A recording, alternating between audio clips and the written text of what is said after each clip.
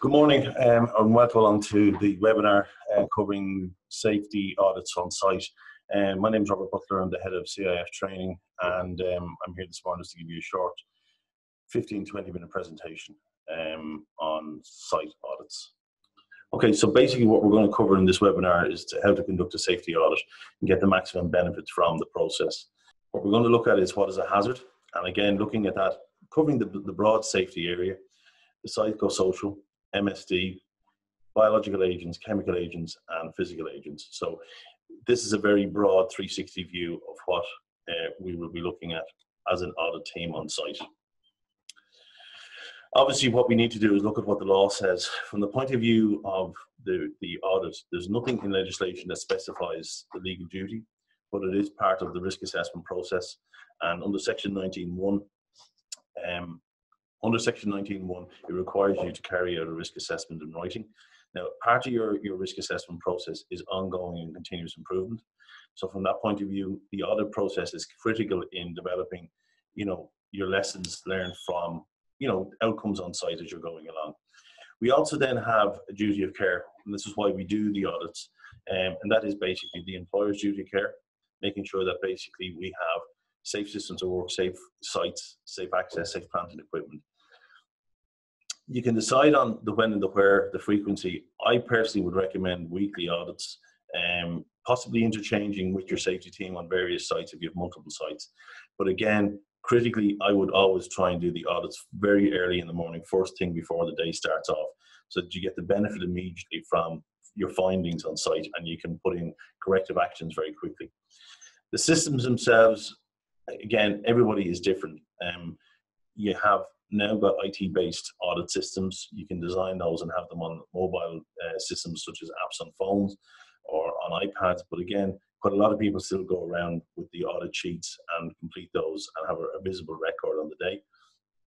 Really, one of the critical things after you do have an incident on site is to have the audit, which looks at the whole area of the incident. It's part maybe of the investigation process, but it would look at future prevention. Obviously, we don't want a reoccurrence of an incident, so that's another reason we do them. And then, I suppose, at the end of the audit process, it's what actions are taken and by who. What if we don't actually have a wrap-up meeting, if we don't have an action-led outcome, we're not going to get the benefits of the audit. The pre-audit inspection, an inspection is not just a physical inspection of the workplace, it's looking at your whole process, your management system, your safety file on site, your accident books. And one of the things I always say to people, if your accident book is blank, you potentially have a problem because you're not catching the minor incidents, such as your first aid accidents. So again, critically, if you have an incident, no matter how minor, it should be recorded because it does allow your safety team access to that information over a prolonged period of time. And maybe they might be able to come up with a solution for the likes of the first aid accidents, such as that your hand injuries. Looking at dangerous occurrences and accident reporting, again, historically, that is one way of looking to see what is actually going on within the business, what incidents or dangerous occurrences or near misses you're having, and how you can then react to those within your risk assessment process. Examining sickness absentee records also gives you an insight as to what is going on within the business from the point of view of ill health, and potentially things like musculoskeletal disorders, the MSDs, they can be highlighted in these absentee reports. Looking at the risk assessment process that you have in place then, what was the last review date? It's advised that at least once a year risk assessments are reviewed to see, are there changes required? Do the control measures need to be moved? Or have we actually missed something in the risk assessment process? If you've got chemical agents on site, it's always good to know what's in the safety data sheets, what are the first aid requirements on site if an incident happens with a spill. And there are a number of 16 bullet points within those data sheets that give you critical information around the particular product that you're using, including basically how and what you should be doing regarding the prevention from a PPE side of the house. So the safety data sheets are critical from the point of view of anybody that has chemical agents on site. You should have a data sheet for every chemical agent. And obviously this is used then as part of your risk assessment process. It's also used for providing adequate PPE to the staff on site, and obviously then for first aid actions as well. And then finally then looking at your training records, how up to date are these? People requiring upskilling, retraining, renewal of courses, particularly in the areas of the compliance, such as manual handling, the first aid, brace of wheels. So again, monitoring those records to make sure that people's records are up to date, including obviously as well SafePass and CFCS, they're not to be forgotten. Undertaking the audit while preparing a checklist, relevant to the task and relevant to the site, that is something that your safety team should be able to do and basically have it tailored and specific to what's going on. Obviously, to have a generic box at the end where additional information can be put in place around hazards that are found that are outside of the normal work practice. It could be related to subcontractors on site. Looking at the high-risk tasks, those that basically generate, possibly the worst outcomes in the industry, such as working at heights, plant and machinery, and pedestrian construction workers. Those need to be tasks very, very much high on the checklist when you're doing your audit, and corrective action should be instantaneous if you find a problem with these, because these are critical from the point of view. They shouldn't be left at the end of an audit process. In some cases, it may be a stop work and put a corrective action in place. The critical aspect, I suppose, of the audit is that it's not a tick box exercise. You should engage with the people on site, your own staff, your subcontractor teams, and get their views as to what's happening or the reasons as to why they're doing things. Another critical thing to have is your phone with you from the point of view of taking photos of what you're finding and the corrective actions put in place, so you can show, the bad practice against the change in behavior or the correction taken on a particular system of work. Another area, I suppose, that is critical, but everybody's different, is making notes so that you can have a discussion at the end of the meeting. Again, this should involve the senior team on site. It may even involve the senior team back at the office, just to let them know what's actually happening and what you're finding. And if you don't know the answer to something, because it is one of those areas where it's a very broad audit, you may need to go and seek advice from a third party or from someone else on site. Never be afraid to get advice or ask for help or assistance. The purpose of work inspections, I suppose, is to look at a couple of different things in relation to staff on site. It's to listen to their concerns and their problems. And sometimes you'll pick up some really critical information from those guys in relation to hazards that you may be unaware of. Recognize then that there are conditions and behaviors in place that need to be, driven from the top of the business down, that you will want to see kind of behavior and practices and processes that are suitable to the work environment and that are reducing the risk of injury or loss. Obviously then, your risk assessment, your hazard identification, are they working? Or have you missed things that you haven't picked up because of new practices or other activities on site?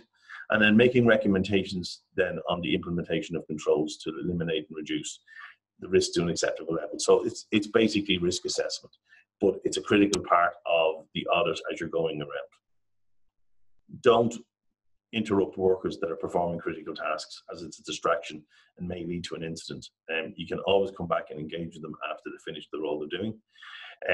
Don't touch potentially hazardous equipment, objects, or work surfaces.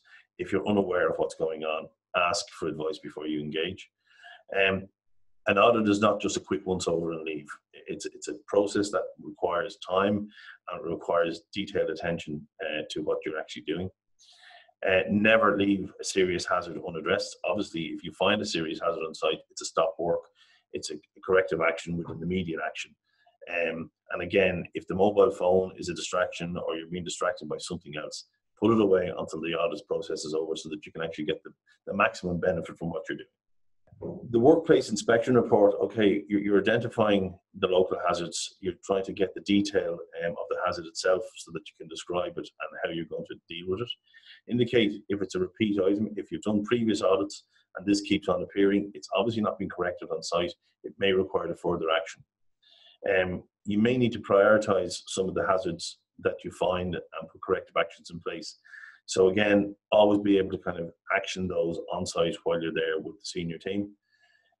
You may be able to prevent accidents and incidents by looking at possible causes, recommending the corrective actions and indicating the responsible person on site. But close it out by following up with that person in due course to make sure that it has been actioned. So give them a timeline. If it's something you want done in an hour, if it's something you want done within the day, but certainly make sure that you follow with that individual to close it out. when you're doing your audits and you've completed your walk around, obviously any serious problems need to be notified immediately so that you can get the corrective action in place. Other items on site that are of a lower risk level need to be prioritized for action. So that can be done in discussion with the team on site. Try to agree a timetable with the site management for the completion of those type issues, and then check that the measures are implemented properly and in time. Obviously, when you come back to do your next audit, you don't want to see those issues turning up again. And if there's any action that's required or issue is serious that needs to be followed up on, do so. The snapshot, I suppose, the goal of the audit is to look at continuous improvement in your OHS systems. Identifying risks and hazards is common sense. It's not just for the safety team to be doing, it's for all people on site that work there. Looking at the identification of weaknesses and strengths on site, and obviously whether you have the right procedures in place with a legal compliance in mind. Can I defend this action that I'm taking in litigation or in court at a later stage? The audit should look at the current documentation practices and are they meeting best practice and legal obligations. If you're recommending improvements in your safety procedures or risk assessment, it should be done in detail and may have to be taken off-site to be dealt with. Ensure there are adequate resources available to the management of the OHS so that your site safety supervisors, your safety reps, your site managers, your health and safety officers. Ensure that there is a resource devoted to health and safety and that they are being utilised effectively. Again, one of the big challenges here is that, if you have multiple sites, are you getting around? Are you aware of what's going on site? Sometimes you need to prioritise your visits within a given week or month because there's certain works that are taking place which are high risk, and ensure that the resources are devoted to health and safety are being utilised effectively. If you look at the work program, you may decide that there are certain activities going on site that you want to be present for because maybe they're high risk or because maybe they're a one-off, and you want to make sure that those pass off as per the methodology and with the risk assessments in place. So prioritize your high level, high risk activities. The management of the audit process, obviously this is a record that will be retained for the life of the project. It goes into the safety file. So basically, as part of your health and safety management system, you need to identify what is the system you're going to use. I mean, can we focus particularly on activity? Are we going to be looking at the operation, the scaffold, the temporary work side of the house, or is it an overall performance on the health and safety management system, especially if you're dealing with an ISO or a safety cert system? So, in addition to the audits, this information will be constantly coming back to the safety team on site. Critical elements, I suppose, regarding the management system, we're looking at the overall health and safety planning, the structure that's involved, who's responsible, and who's actioning the planning structures that you have.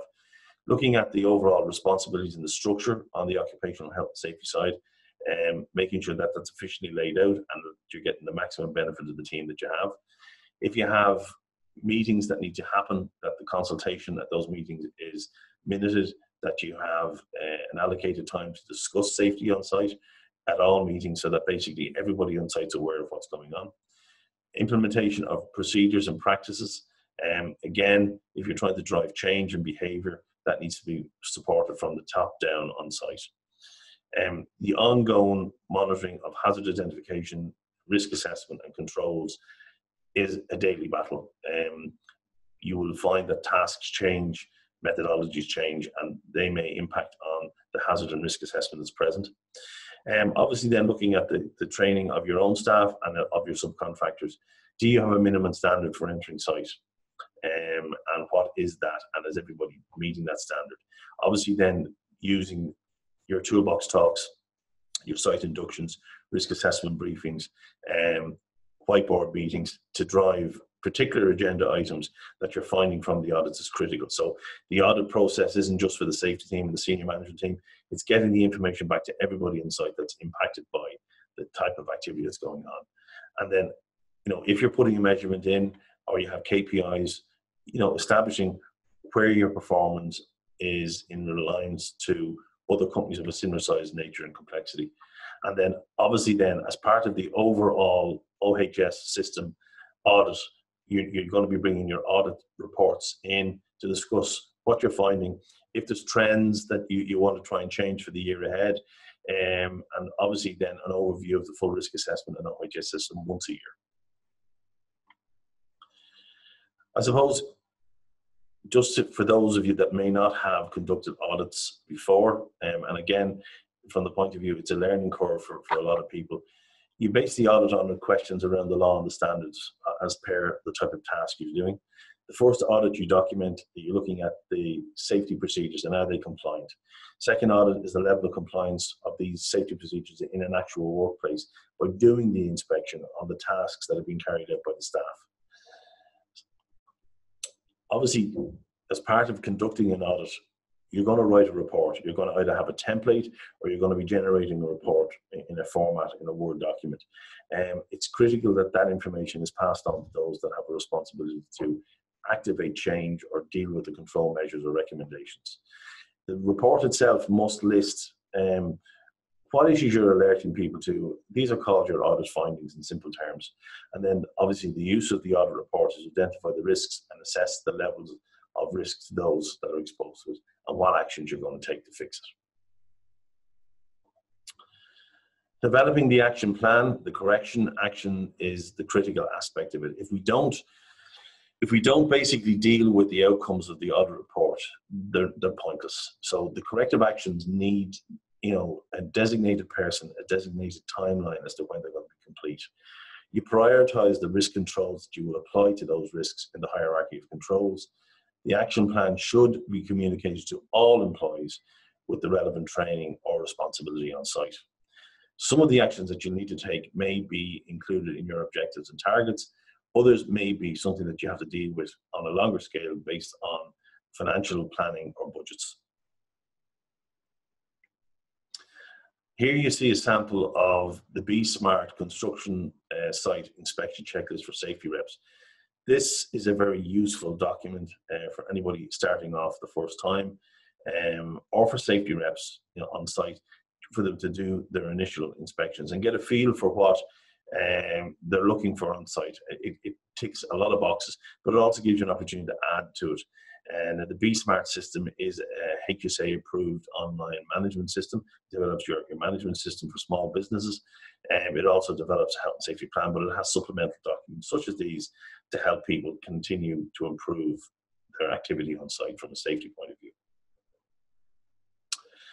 Typical topics that you will come across on site audits or inspections, looking at the administration requirements. And again, that's basically looking at the management system on site in the safety file.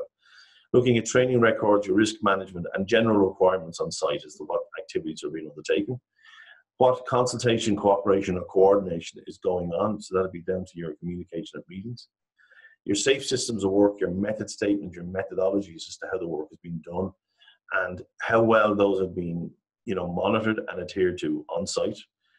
The general working environment, which changes in construction from day to day, hour to hour, minute to minute.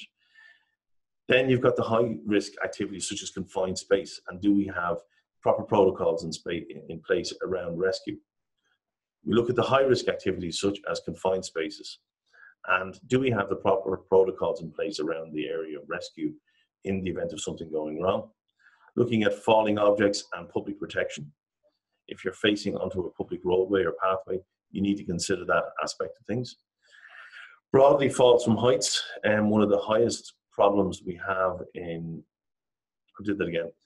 falls from heights, one of the highest risks we have in the industry, and every year we see fatals because of it. So the management of that is critical. The use of ladders and platforms that are supported by ladders, they will require weekly sign-off and monitoring for damage or basically issues that you might find. Your scaffolding basically you have your weekly checks and your handovers. You're monitoring by a competent person. If there's demolition works, you're going to have someone who's a specialist contractor in that space. So again, making sure that they're adhering to the methodology. Any welding, brazing, hot works, again, you're going to have your fire watch and your program of work around that activity. Essential underground works, again, monitoring that the area is managed correctly, that the risk assessments are in place, and that things are in place to protect workers, such as trench boxes. in the area if it requires it. Excavation is another high area of risk, and again requires monitoring, and again the use of trench boxes or other systems in place to minimize exposure of the workers to danger. Any electrical works should be only done by a competent practitioner with method statements and lockout tagout systems in place, depending on the level of risk. Your site plant and equipment, again, the interaction between that and the pedestrian construction worker needs to be monitored, and that, you know, adequate walkways are in place to segregate those people. Any type of tilt-up or precast construction will require specialist attention and will fall under temporary works. Manual handling tasks or systems that are in place to aid that task should be implemented fully to reduce musculoskeletal disorders. Hazardous substances and dangerous goods, again, the storage, the management of those, the use of correct PPE, and obviously having the safety data sheets in place to deal with any issues that you come across. On older sites or sites that are requiring renovation, you're going to come across possible asbestos management, and again, only competent people should be involved in that space. If in doubt, seek advice. And then you have the broad area of noise and vibration. You have the European standards, you have the Irish legislation, you have good guidance from the HSA, all of which need to be put in place on site. And then the big issue on site to minimize injuries to pedestrian construction workers is traffic management. Having a traffic management plan, having, you know, authorized parking areas, and making sure that those are maintained and mandatory. And then a high risk one, but not a very common, is high risk hazardous atmospheres. And again, only competent qualified specialists will do that kind of work. You will find as you're going around sites that you will come across notices, signage that are appropriate or inappropriate. They need to be clear and visible. And if they're not appropriate to what's going on, they need to be removed. You have zones and activities that are actively separated from each other for good reason based on hazard identification. Access routes and walkways must be well demarked and must be managed from a housekeeping point of view. Hazardous substances must be contained to make sure that basically the risk is managed, and a health and safety plan is in place and active at all times. Your designated first aiders, your fire assembly points, your fire wardens are notified within canteens, within the office, so that basically people know what to do. And again, with emergency procedures, we should be practicing our fire drills. The process for reporting accidents on site, dangerous occurrences, near misses. Who do we go to on site? Who is the designated person? Again, that should be easily accessible through the site office or in the canteens. And obviously making sure then there's effective emergency strategy in place should something happen. Everything from a fall from heights where someone is basically on a lanyard and are dangling off the side of the building, to your first aid injuries, to a fire. And have we got evacuation routes? Are they in place? And have we practiced to make sure that people can evacuate? Topics that we will come across on site while you're doing these is that workers are provided with appropriate PPE, but are they wearing it? Are they wearing it at the appropriate times? Do they have easy access to it, or is it in the van down in the car park? Are the welfare facilities on site appropriate and to a standard that was acceptable from a point of view that there's good housekeeping? If there's additional training required, such as site inductions, toolbox talks, briefings, that they're done so and that they're recorded. And again, for companies that are in CIRI, the Construction Industry Register of Ireland, these are areas where you can gather your CPD points. So again, always good to, if you're doing this kind of work on site, that it's recorded and passed back to the office for entry onto the register.